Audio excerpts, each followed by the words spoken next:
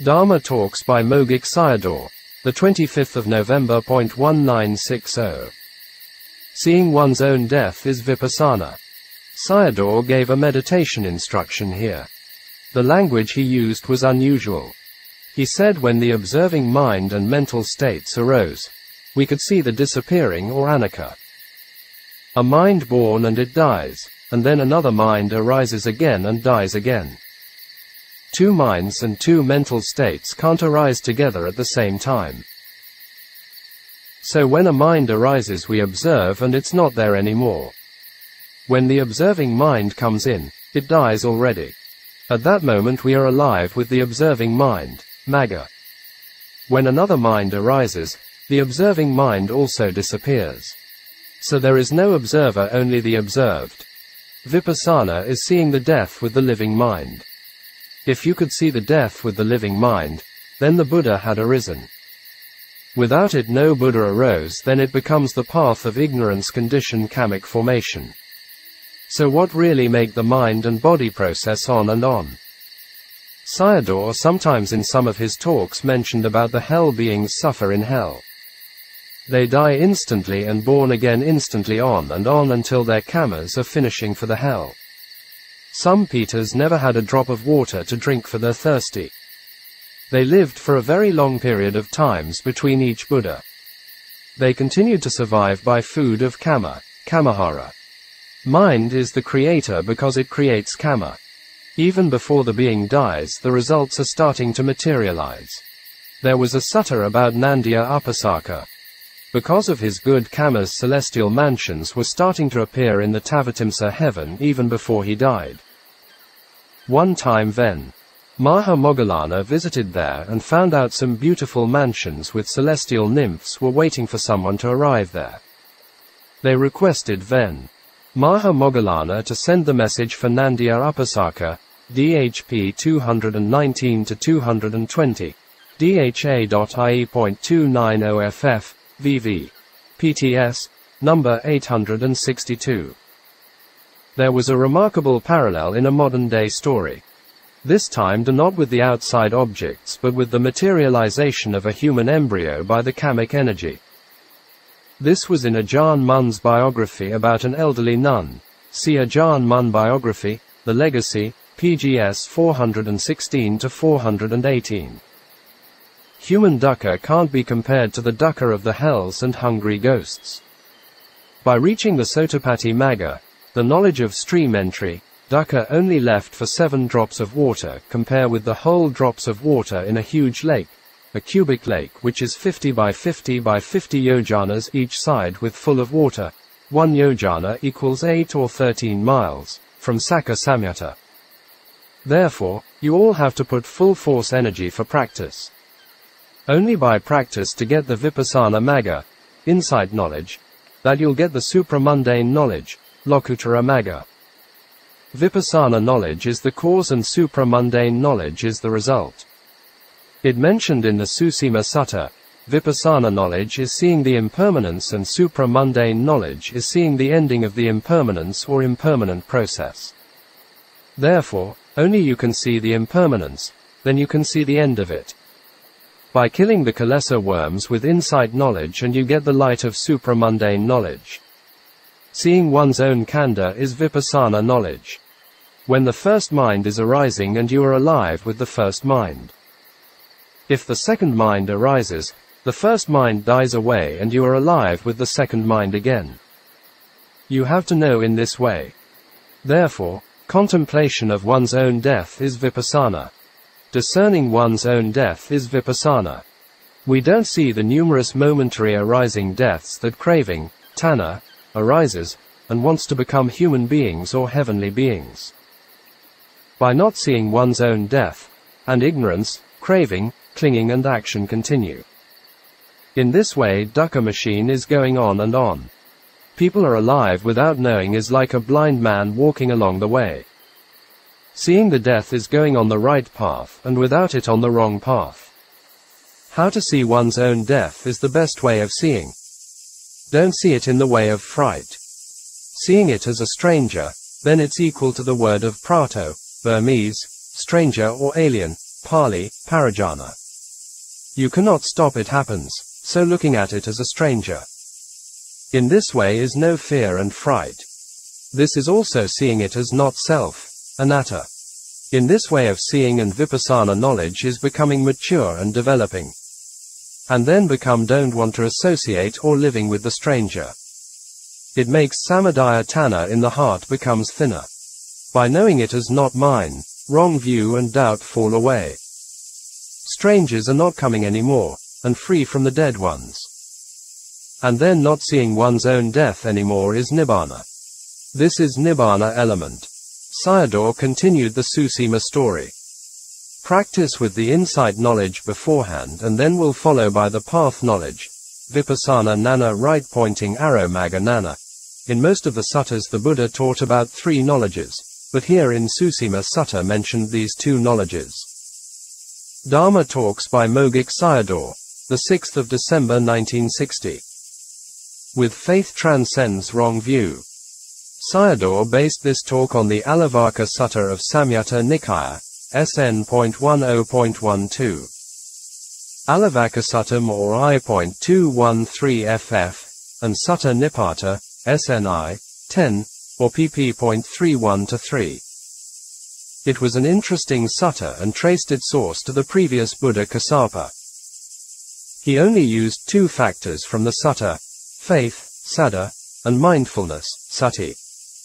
Only with faith, saddha, people can start to practice and realize first nibbana and their faiths become fixed. This stage transcends wrong view and doubt and faith becomes unshakable.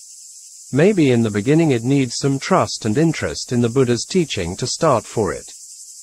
A few years ago there was a book in the West called Buddhism Without Faith. Many scholars criticized this book. Buddhism without blind faith is the Buddhist faith and encourages the freedom of inquiry. Without any faith and trust, nobody will have the interest to study and practice, but you need to have an open mind. All the Buddha's teachings could be verified by oneself because it came from the direct experiences of the Buddha and the natural phenomena and laws of nature. Sayadaw gave a very good analogy for saddha. A man wants to dig out the root of a tree has to use a tool. The root of the tree is like ditthi, wrong view, and it connects with the water of dugati, the 4 painful rebirths. The branches are like tanha and mana, craving and conceit, which grow out from the root. The tool is panna, wisdom, and the hands are faith, saddha. Without the hands the tool can't dig out the root. Sayadaw also emphasized the importance of sati and it was leading all the other factors.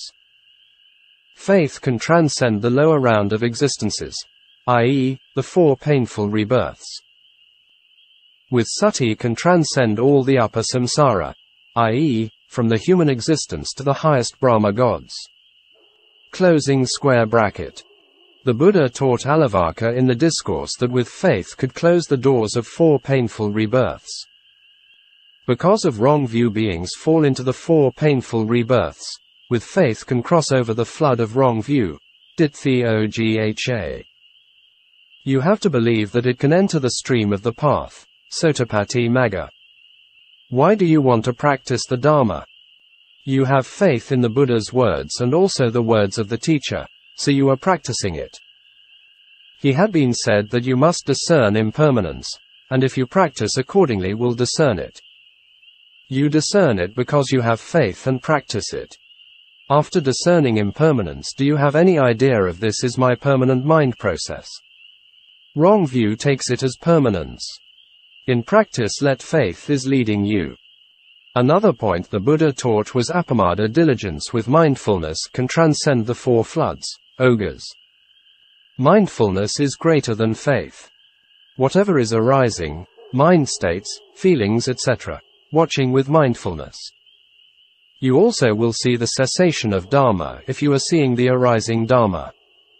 Watching at the candle light and you'll see it going out.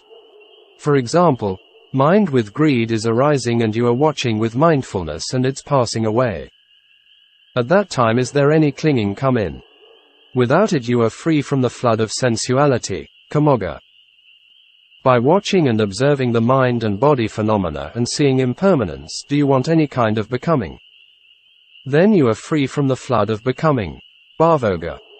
If you are let the mindfulness Dharma leading you and wisdom, Panna, will follow behind it. Mindfulness knows the arising Dharma and wisdom knows the Anicca. All these knowing are leading by mindfulness. Therefore the Buddha called it Satipatthana, the function and object of mindfulness. Dharma Talks by Mogok Sayadaw, the 8th of December 1960. Time-Consuming and Timeless, Kālika and Akālika. Sayadaw based this talk on Samidhi Sutta, Devata Samyutta, SN 1. 20. Bhikkhu Samidhi was handsome and lovely. A female earth deity, Bhuma Devata, who saw him in the light of early dawn fell in love with him and planned to seduce him. Samidhi insisted that he would not abandon the monk's life for the sake of sensual enjoyment. He explained to her, "The Blessed One has stated that sensual pleasure are time-consuming, full of sufferings, full of despair, and the danger in them is still greater, while this Dharma is directly visible, immediate. Akālika, inviting one to come and see, applicable, to be personally experienced by the wise. The Dharma is well expounded by the Blessed One plus directly visible, experienced by the wise, are the 6 attributes of the Dharma." The deity did not understand what he said and asked for more explanation. He could not answer and suggested her to ask the Buddha. Later the Buddha answered for her and she entered the stream at the end of the talk, became a Sotapanna. It did not mention what happened to Samidhi. Here one of the interesting points was unwholesome intention turned into wholesome intention and leading to enlightenment by meeting a spiritual friend. Here Sayadaw used these 2 words, Kālika, time-consuming, and Akālika, timeless or immediate, to give this talk. There are 2 kinds of Kāla, time, Kālika, time-consuming, and Akālika, immediate. Kālika is about family and wealth. Akālika is about insight practice. Another way is working for defilement and killing the defilement. People are following Kālika and enjoying in it will encounter great suffering, worry and anxiety. If you do Akālika, all these will end. Sayadaw taught them how to use Akālika before and then Kālika, as an example, if you want to drink water. First contemplate impermanence of the wanting mind, desire, and then drink the water, etc. This is the right way to do things. The Buddha gave this talk to Samidhi, including the female deity. A deity came to Samidhi and said to him, "Now you are in your youth and should indulge yourself in Kālika, i.e., sensual pleasure, and do the Akālika, spiritual practice, later." Samidhi answered to her, "I don't know the time of my death, the type of illness for dying and the place where I have to leave my body. And then also I don't know where I'll take my rebirth after death. So I have to do the Akālika before." The deity asked him again and he couldn't answer it. So he suggested her to ask the Buddha. The Buddha said that people took Kālika as importance was they were not clear about between concept and reality. They took the mind and body phenomena as me, mine, man and woman. So they suffered from it. Human beings end up in concepts or relative truth that they do all sorts of worldly things, having families, bringing up children, etc. If you don't clear about concept and reality, there will be no vipassana contemplation. Therefore find out the reality and contemplate impermanence. At the end of the teaching the deity entered the stream. If you condense the 5 khandhas, only have the mind and body. Condense the mind and body again, only impermanence. Impermanence is the truth of suffering. If you follow to the ending of dukkha, it becomes Akālika, timelessness, i.e., nibbana. Dharma Talks by Mogok Sayadaw, the 9th of December 1960. Checking for wrong views. It is the view of eternalism, sasata ditthi, to want enjoyment in next life after this life. You will receive it if you have done it. This person will go there and enjoy. The result is eternalism, sasata. After you have done and nothing is happening again. It's just only functional, Kriya matter. It's the view of annihilationism, Akāda Ditthi. View it as there is no any connection. But for fully enlightened beings such as Buddha, Parcheka Buddha and Arahant, it's only functional. Everybody has one of these views. With Sasata view can't realize Nibbana, but can arrive to good destination, Sugati. Akāda view even can't arrive to Sugati, but to the plains of misery, Apaya Boom. These dharmas are for inner investigation. You can't realize Nibbana if you don't give up these wrong views and even do the practice. They forbid the path and fruit knowledges. Magga and Phala. If you teach Nibbana Dharma to Sasata person, he doesn't like it. He is hiding himself in the round of existence. Don't want to listen about the cessation of life. They like to realize Nibbana slowly. Some people are very poor and have a lot of suffering and sorrow in lives that death is the only solution to them. Their philosophy is only born once and only dies once and prefers the cessation of life. So they are Akāda people. They want to listen about the cessation of life. Both of these people are wrong. Sasata people don't like Nibbana because of the craving for becoming Bhavatana. Wrong view is preventing them to realize it. They love to listen the enjoyment of life in the sutta discourses. For Akāda people, when they listen Vipassana Dharma, they prefer the cessation of life without understanding the cessation of dukkha. Both of them are not in the middle way, but inclining towards each polarity, i.e., eternalism and annihilationism. I will talk about their nature. Sasata people believe in doing wholesome actions and abstain from unwholesome action in this life and afterlife.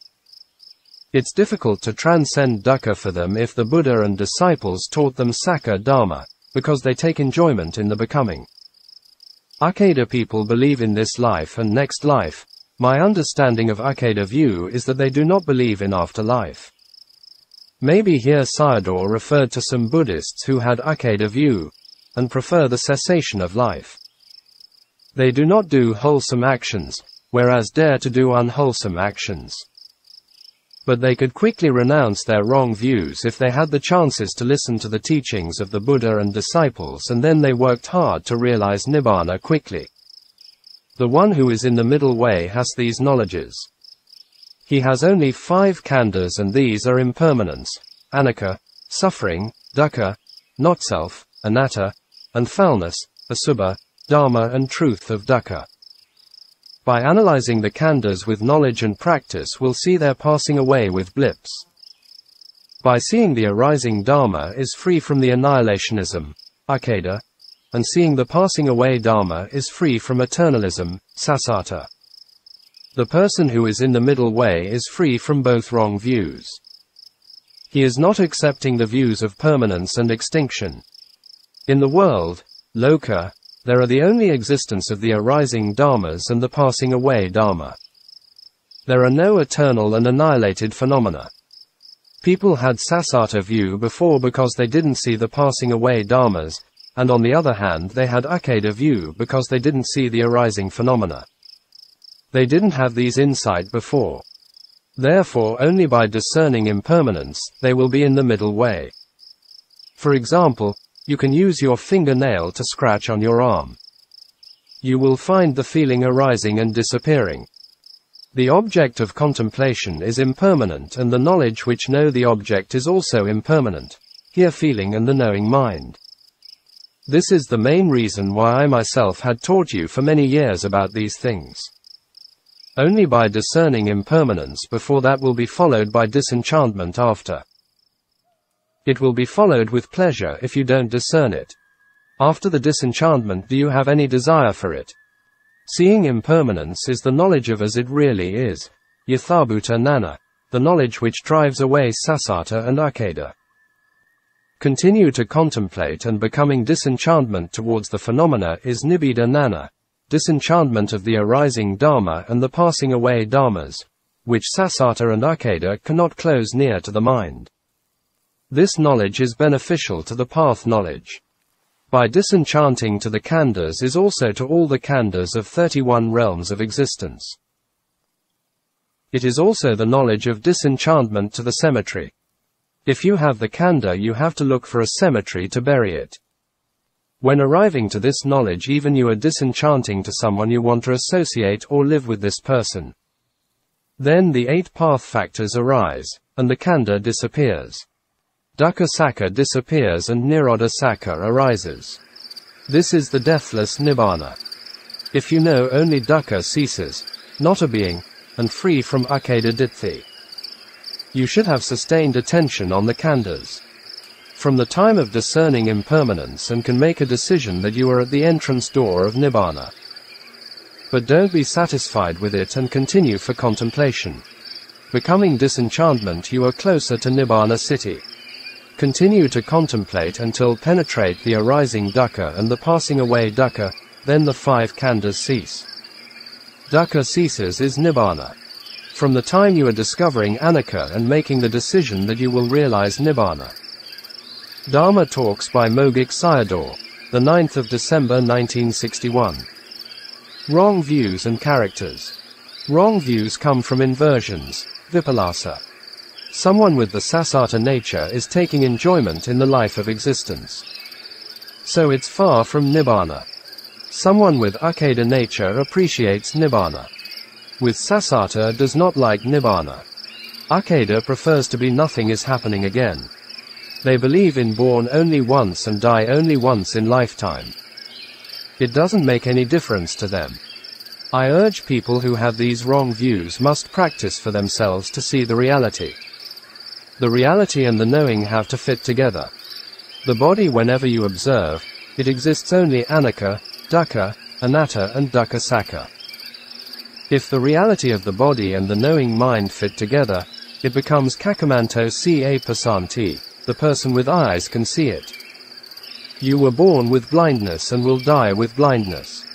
This was said by the Buddha in the Udana Pali. Most Buddhists die without seeing impermanence, but they know only born once and die once in one lifetime. These people born in the darkness and die in the darkness. They can't revolt the inversions, vipallasa, that they are crazy and blind. This body exists as impermanent phenomena and not seeing this is blind. But we take the not existing things as my son, my wife, etc. Is crazy. So don't want to become a crazy and blind corpse. If you want, then the king doesn't go to the heaven and the monk doesn't fly up to the heaven. These usages in Burmese language are respectful ways of saying about the king and the monk are passing away. Both of them suffer in woeful plain, apayabum, because of wrong views, and dive into the earth, i.e., hell. And then Sayadaw told the story of a group of blind Brahmins and an elephant. All of them didn't know the whole elephant. In the same way, human beings only know the outer forms as son, wife, etc. But they don't know what happened inside and then die. They die as crazy and blind people. Even you are a two-rooted person. If you can practice and discern impermanence, then you will finish your goal in next life. Regarding two-rooted person in some of Sayadaw's talks, he can't discern anicca. Maybe it referred to the highest levels of anicca, or some of his listeners were already discerned anicca. So he encouraged them to continue their practice. Anyhow, yogis should not concern about the Dharma duty or procedure. He should concern only practice rightly and checking his mistakes and correcting them. If you don't work for practice, and next life also will born in the darkness and die in the darkness again. You are not only living in the darkness but also crazy. Without cure your blindness and craziness, even a Brahma god can become a pig and an universal monarch a dog. Anything can happen to a worldling. Everything could happen to a living being before but except Nibbana. It is because samsara, or the round of rebirths without beginning, is very long to all beings. A person not in the middle way is going randomly and in the extreme. The two extremes are not free from aging, sickness and death. And also can't find the way of freedom. Without cure, the blindness and craziness will be never in the middle way. Beings are moving like an earthworm. A chicken is waiting in front of it. It doesn't know about this and going towards the chicken. Therefore it becomes the food for the chick. In the same way living beings are eaten by the king of the death. You can smile only when you are in the middle way. You can smile after seeing impermanence, disenchantment and the ending of the conditioned phenomena. Without these is only the smiling of a blind and crazy person. Inversions of wrong view, ditthi vipalasa, overpower us that we are always going towards the path of death. If you are looking at it with knowledge and this kanda is dying for many times within a day. So if someone became a Sotapanna and the Buddha referred to him as a Loko Udapadi, attained the knowledge of light. It will only become bright by getting the seed of path knowledge. After discerning Anicca, you get the knowledge in accordance with the truth, Sakka Anulomika Nana. It will see the real dukkha when this knowledge becomes mature. It's difficult to talk people to appreciate these things. What they prefer is the path to good rebirths, because they have inversions with them. If your eyes can see, then you are in the middle way. You discern impermanence and it becomes the seed of a noble being, Arya. Most of us took rebirths as animals in our past lives because human existences were difficult to obtain. Some yogis could discern their past lives also supported this point. Therefore the Buddha said that we should be disgusted and loath to this kanda. If you have the kanda, and even will not kill by others, must bite to death by the 4 snakes within it. And then Sayadaw mentioned how the 4 great elements changed in the body and led to deaths. The Buddha explained the characters of blind and crazy people. People held the view of permanence, sasata ditthi, believe in next life and the result of good and evil. Prefer to do good and afraid of evil. Maybe you all think him as a moral person. Even if he meets a good teacher and will stay away from practice to realize nibbana. There was a close disciple named Umaya, a wealthy businessman. If he had the chance to meet Sayadaw would never stay longer, but only a few days for his talks. Sayadaw always asked him to stay longer for practice, but he neglected and died unexpectedly. These people, sasata, even if they met the Buddha would not do it and not giving up their views. Their faults are small, but very difficult to transcend dukkha. Most of later Buddhists are this type. They have bhava tanha and also encourage others to do the same. They are very reluctant to cut off the kanda process. They can't give up their sensual pleasure. They are gentle nature. Pretend to be moral people and don't want to come out from the round of existence, vata. Therefore it's difficult to help them for liberation. It's refined and difficult wrong view. It's like the head hairs of a small baby difficult to shave. The faults of Akālika people are heavy, but they are easily to give up their views. They believe in life and karma but don't want to cultivate wholesome actions. They can do unwholesome things. They are easy to transcend dukkha if they listen to talks and have faith in it. A very good example was Theingu Sayadaw, also named Sayadaw Ashin, Ajahn, Okata, 1913 to 1973. He was a robber before. At the age of 46, he and his 2 followers robbed a house. The host knew about it and waited for them coming in. He was hit on the head with a long knife, but luckily he was wearing a hat. With the injury on the head, he and the others fled for their lives. After curing of his head injury, he had strong samvega. He took the book, which was about Songlun Sayadaw's biography, and practiced with him to the monastery in his village. Songlun Sayadaw, 1888 to 1952, see Jack Cornfield's book, Living Buddhist Master. He took the 9 precepts from the monk and closed himself in a room and practiced diligently. He had the strong determination of if he died let him die or let defilements died. After the 6th day, i.e., the 12th of September 1959, he experienced the first realization. Later he ordained as a monk and continued his practice. He finished his spiritual journey on the 20th of May 1961. He was a rough character, so his practice also very tough. The difficult things is most of you are Sasata people. If you have the eyesight, both of these views will fall away. Akālika people even at the utmost can make a vow to become a bodhisattva. Between the two views, Akālika person is closer to Nibbana. If you discern the impermanence of any khandha, both wrong views are gone. By seeing the arising is Akālika view, with the passing away is Sasata view, and both will fall away. So discerning of impermanence is very beneficial. Go and study the Pali Suttas. Most of them were talking about the rise and fall, udaya and vaya, i.e., impermanence. Why is that?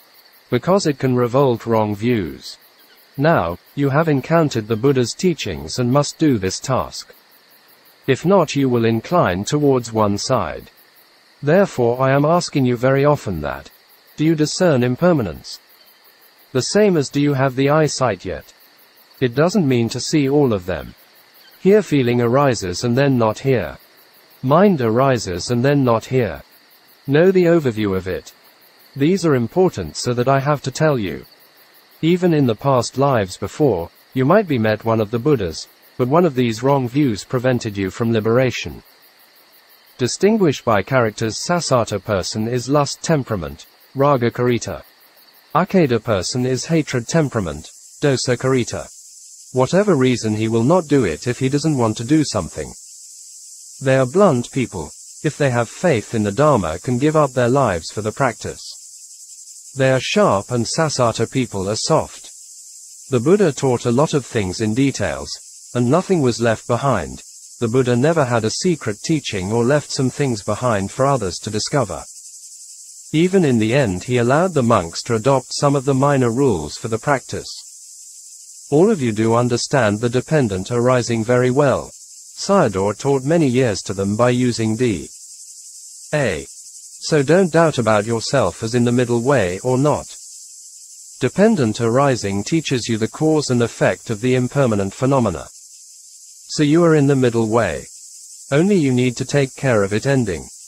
The khandha, like the flowing water, is always in the impermanent states. It tells you only these.